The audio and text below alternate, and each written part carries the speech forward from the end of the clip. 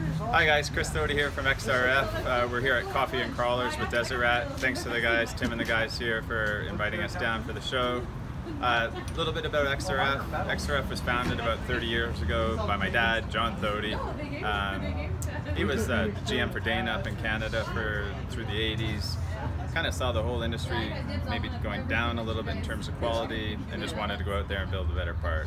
So we started across Canada. We've been in Canada for 30 years, opened up a warehouse in Michigan about 20 years ago, and we just opened up our DC down here in Phoenix last year. And thanks to Desert Rat for taking on being one of the first companies to take on our product down here in the Southwest. Because of our heritage in the servicing oil and gas service companies, logging companies, we've really been embraced by the four-wheel drive community since we moved to Phoenix, Arizona. Companies like Pink Jeep Tours, they operate 70 Jeeps up in Sedona. They were getting 6 months to a set of ball joints. We've been in their vehicles now for over a year, no sign of wear or any deterioration. We sponsor the Holmes racing team. They've won the Baja 1000 the last 5 years in a row. On this ball joint right here, off-the-shelf ball, just want to show you a little bit about our JK ball joints. We learned a lot from the Dodge pickup trucks about ball joints, that they've had a real problem with them.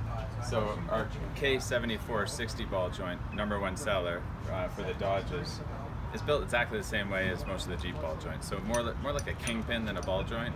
So it moves up and down like this.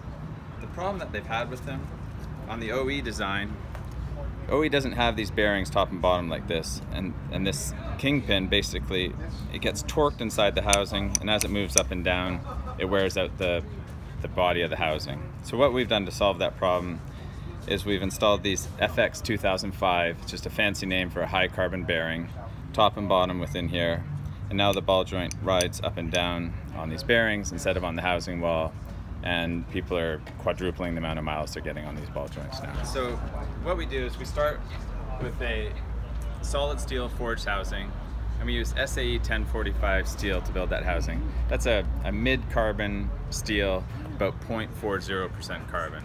It's about the most amount of carbon you want to put in the ball joint before it starts to become too brittle. So what we do, solid steel forged housing, and then we install an acetal bearing on the inside of the ball joint. There's a bunch of different types of nylon. We found acetal is the best for this application. It does not expand or contract with hot or cold, does not expand or contract with heat, or with oil, gas, water.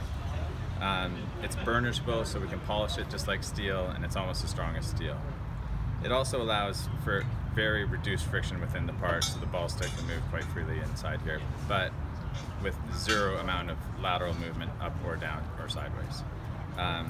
On these Dana 60 axles, which this one will sit on, as soon as you allow any kind of movement in there, this ball stud is not long for the world. Let me explain to you the difference between these few different ball joints. This is one of our competitors' ball joints, so not a solid steel forged housing.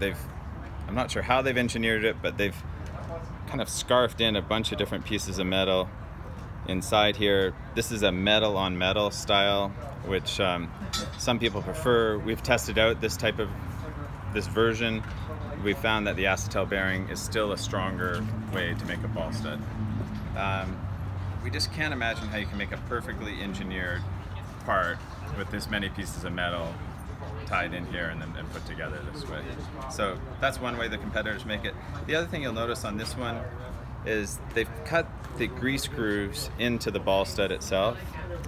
We don't feel that's the better way to build it. If you imagine like etching a piece of glass, if you etch the glass and you push on that piece of glass, it's going to break where the etching is. If you etch the ball stud, it just reduces the strength of the ball stud. What we do is we allow the grease inside this acetal bearing. We've got grease grooves. It's hard to see in here, but we've got grease grooves cut inside the bearing, and the grease flows through the bearing. With this acetal bearing, you almost don't even need grease, but we make them greasable. All of our ball studs are going to be greasable just because people like to grease. Another way that people make them is more of a spring-loaded version like this, but this actually builds movement into the ball stud. If you put enough pressure on here, this ball stud will move up and down. Again, we feel that's not the best way to build it because you're building movement into the part, which eventually is going to cause it to wear out. Ball joints are here available at Desert Rat, and we enjoyed the show, Tim. Thanks for having us, and enjoy the weekend.